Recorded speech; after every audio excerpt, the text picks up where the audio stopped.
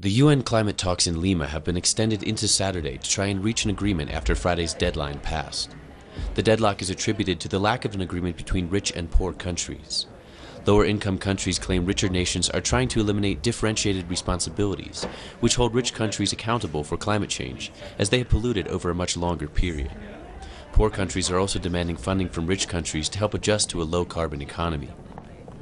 In a previous UN conference, the Green Climate Fund was announced, promising $100 billion a year, but only $10 billion has been committed, far short of the stated goal.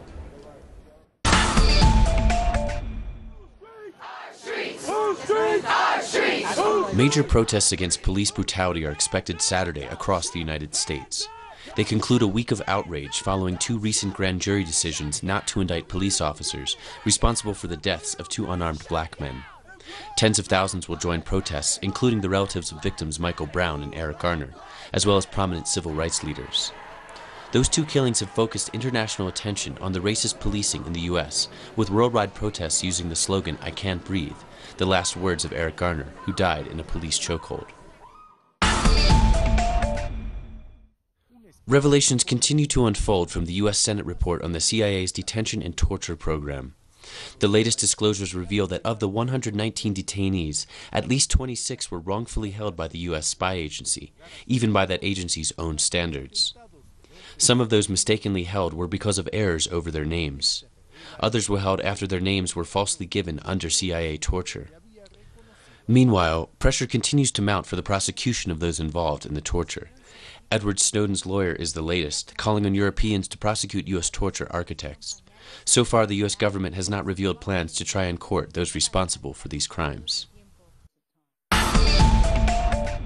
Hugo Chavez Frias had only just been released from prison on December 14, 1994, when he would travel to Havana Airport, Cuba, to meet with Fidel Castro, leader of Latin America's most iconic revolution. It was a friendship that would go on to play an integral role in uniting the Latin American continent. The relationship between Fidel and Chavez was an extremely close friendship, and it opened the door for the whole world. Fidel was Chavez's teacher.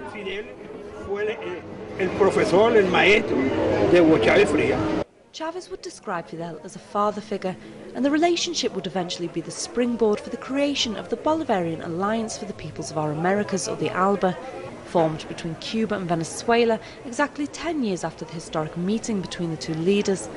It was at this moment that the two governments signed an agreement allowing for the direct exchange of medical resources and personnel for oil. Since then, the ALBA has gone on to include 6 other members, including Bolivia and Nicaragua. It focuses on promoting reciprocal exchange between member states, prioritising solidarity mechanisms which favour less developed members, and breaking with the competition which drives free trade agreements. This ALBA shop is one of those initiatives. Aimed at promoting fair trade, the majority of the clothes here are manufactured in Cuba or Bolivia and sold at up to 70% discount prices in Venezuela. It's fitting for us to come together and make a collective effort amongst ourselves for us all to advance and benefit from what is being carried out. As member states celebrate the 10th anniversary of the ALBA, political observers say the regional bloc's importance is still yet to be fully recognised. Arnold August, author of Cuba and Its Neighbours, Democracy in Motion, describes the organisation as the building block for other regional integration bodies such as the Community of Latin American and Caribbean States. Organisations which would have been unthinkable without the willingness of Chavez and Castro to invent as opposed to follow revolutionary blueprints. What they have in common is that they're both anti-dogmatic. They are able to think. They are able to analyze concrete conditions in their respective countries and work out definite concrete plans how to bring about successful changes in their respective countries. To date, the ALBA is perhaps the most symbolic organisation of the changes to have taken place in Latin America in the past decade, an attempt to realise Simón Bolívar's dream of regional integration and simultaneously rally against the historic economic legacy left by colonialism and free trade. Rachel Boothroyd for Telesur in Caracas, Venezuela. In a mass held to honor the patron saint of Mexico and the Americas, Pope Francis has called Latin America the world's continent of hope.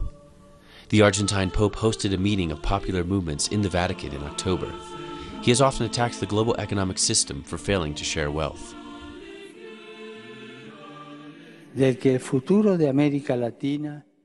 feel compelled to ask that the future of Latin America be forged for the poor and those who suffer, for the humble, those who hunger and thirst for justice, for the compassionate, the pure of heart, those who work for peace. U.S. Secretary of State John Kerry expressed support Friday for the ongoing peace process between the Colombian government and the Revolutionary Armed Forces of Colombia. Kerry praised Colombian President Manuel Santos' efforts, but also called to speed up the process. The support was welcomed by the Colombian president. Peace talks resumed earlier this month with hopes for a long-term deal to the 50-year civil war. Facts that have marked the course of history. Productions designed in the English language and made for the English-speaking world. This is Documentary. Watch it on telesur.net/English. Telesur, wherever the news, you'll be there.